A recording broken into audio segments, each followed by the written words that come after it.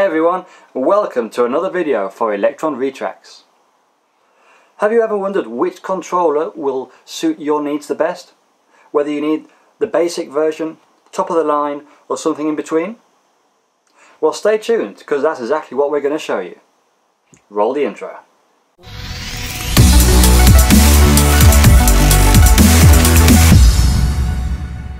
Okay, so let's start with the most basic of basic. And we already did a video about this, and it isn't technically a controller, but it's one you need to know about. The new manual controller only just came out, but has already become a must.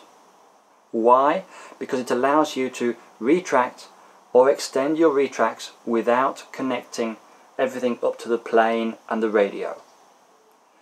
Why? Because in the last video, if you haven't seen it, check it out, it's a must. We explained why you should never connect a battery directly to your retracts. It can burn them, it can cause all kinds of problems, and with this you can do it safely without needing to connect up your transmitter and your model. So, manual controller. Does what it says on the tin. Just controls it manually, 2 buttons. Next up we have the RB45. Now, this controller is Electron's most basic controller, but that doesn't mean that it can't do the job. Now, this will work with all of Electron's different retract systems, ER30, ER40 and ER50. It can operate your 3 retracts. It offers proportional braking, and you can even connect your steering servo through it to make sure that it both centers before retracting and then is locked in position until you extend the retracts again. Now, what kind of model would this be ideal for? This is ideal for any kind of model that doesn't have gear doors. So that can be anything from trainer aircraft to a number of the sport jets out there. Basically, it'll work with anything, but just bear in mind that it doesn't have a gear door sequencer incorporated into it. It is, however, the cheapest of the 3 versions, and for many situations it will work just as well as the others. Next up, we have the RS200. Now, the RS200 does exactly the same as the RB45, plus a couple of extra added features.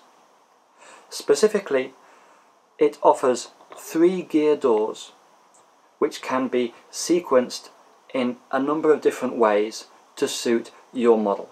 So whether you want the gear doors to stay open, with the gear out of course, or whether you want them to retract again after the gear doors have come out, as say the Viper jet does, or an array of combinations however you desire. It also offers ABS in the braking, so as well as the proportional braking offered by the RB45, the RS200 offers ABS, which can be programmed so that the braking happens by pulsating the brakes to try and make sure that when braking you're going to continue in a straight line, because it is not actually locking up the discs or the wheels themselves. Now, both the RB45 and the RS200 are programmed via the LED buttons that the actual box itself has.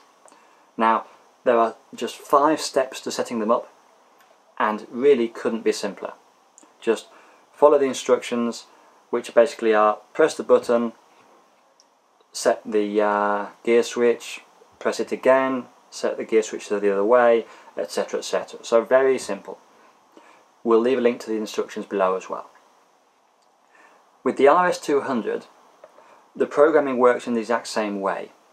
However, if you want to access those extra features that the RB45 doesn't have, in other words, those gear doors, or the ABS pulsating brakes, that needs to be done via the programmer, the screen. Now through the screen you can also program all of the other features as well. So basically with the RB45 you have to use the button, whereas with the RS200 you have the choice to use the button for the basic setup or the screen for both the basic and the slightly more advanced setup as well. It's worth pointing out that you don't actually need to have the original Electron Retracts screen. You can use the screen from any GSU that is produced by Shikoi. So if you have a turbine with Shikoi electronics, use the same screen, works perfectly. At the end of the day, it's the same stuff inside. And finally, we have the big boy. We have the top of the line GS200. Now when we say top of the line, this thing really does it all. Now as you can see, it is a little bit larger than the others, but it's still quite small compared to many of the components that we have, such as the batteries or the power boxes or so on. So all of these can be installed pretty much anywhere in the model, taking very little space and adding literally no weight at all. Now the GS200. The GS200 offers everything that the other two have, but so much more. The GS200, as you can obviously see, has its own screen, which is a touch screen. That means you don't need to use buttons and you don't need to use external programmers. Everything is done via the screen itself. It also incorporates a gyro inside, which means that once programmed, you can slam on the brakes and the gyro is actually going to detect if the model starts going one way or the other, and will reduce one of the brakes and apply slightly more of the other in such a way that it will assure that you're actually braking in a straight line. So no more of that horrible skidding when you slam on the brakes. It has even more features thanks to the gyro, which are that even in the actual steering itself, you can also program in a small amount of braking, which means that your steering is even more effective. Now this is brilliant for warbirds, which we all know often struggle on takeoff and even landing sometime, simply because the tail wheel gets up in the air very quickly and then planes start squiggling all over the place. Now with a small amount of brake on each wheel, you still have steering even though that tail wheel isn't on the ground and the rudder doesn't have an airflow yet. It also has a whole load of gear doors. It has 8 gear doors available to you. Each can be individually programmed and sequenced however you wish. Now as you can imagine, 8 gear doors gives you quite a lot of options for however you want that sequence to go. Now it's also worth pointing out that all of these work with servos, electronic actuators and electro valves. So whichever you want to use, they'll all work perfectly for that. Obviously the GS200 has up to 8 of those, the RS200 has 3 of those, and sadly the RB45 doesn't have any. So bear that in mind when you're choosing yours. Does your model have gear doors, and if so, how many? Now it also has a micro SD slot, which allows you to copy and back up all of your programming. It also means that if you have a friend who's already done it in their model, you can be a little bit cheeky and just say, hey, let me just copy it, paste it, and then you have all the settings. It's also used for updating the software. It's worth pointing out as well that given that it has a gyro inside, it must be installed flat and in a particular direction. If not, the gyro won't work correctly. Again, full instructions in the link below, and we'll also be doing an individual video manual for each one of the 3 controllers very shortly, so bear with us for that. When would you want to use the GS200? Well, obviously all of these work backwards, so the higher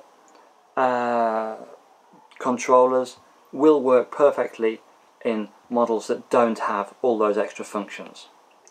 So it depends a little bit on you as to what your intention is for both the current model and future models. This will of course work anywhere. This has 3 gear doors and this one doesn't have any. Does your current model have gear doors? Is it going to be a little bit awkward for taking off or landing? Does your strip, because of the material it's made out of, have a habit of making planes twist and squiggle on landing, on braking?